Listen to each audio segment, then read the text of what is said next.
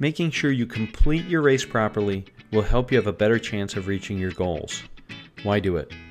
The race isn't over until you touch the wall, and anything that delays that finish can add tenths of a second in a sport that's decided by hundreds. How to do it?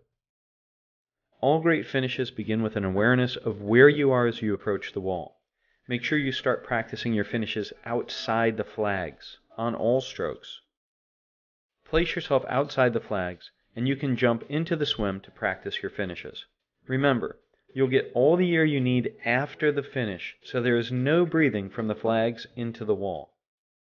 The goal is to finish with your eyes down, body rotated, and arm fully extended as you touch the wall. How to do it really well, the fine points. In practice, always be aware that every time you finish a swim in a set, you're practicing your finish. Don't miss the opportunity to gain insight on all the variations that need to be learned to have great finishes.